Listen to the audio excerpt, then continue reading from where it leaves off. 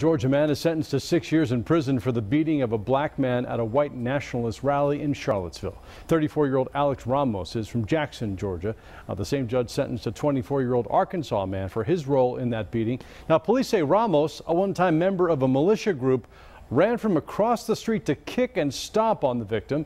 He also faces 3 years of probation that could be converted to more prison time if he violates the terms of his supervised release. Sine?